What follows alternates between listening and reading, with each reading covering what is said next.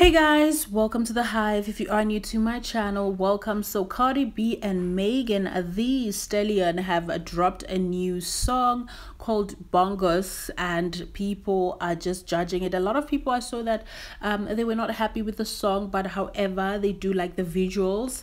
I saw the visuals and they are absolutely amazing. As for the song, personally, I don't want to lie, I don't think that's something I would jam to. Okay, do judge me in the comment section, I do not mind.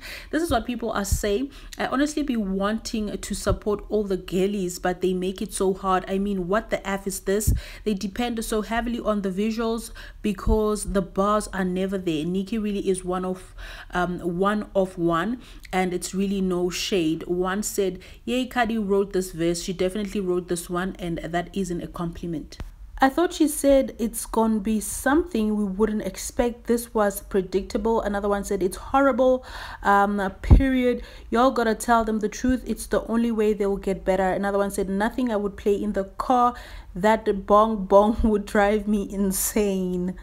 Listen, now I do believe that these women are both very much talented. If you have been subscribed to my channel for a long time, you should know that I love Cardi B.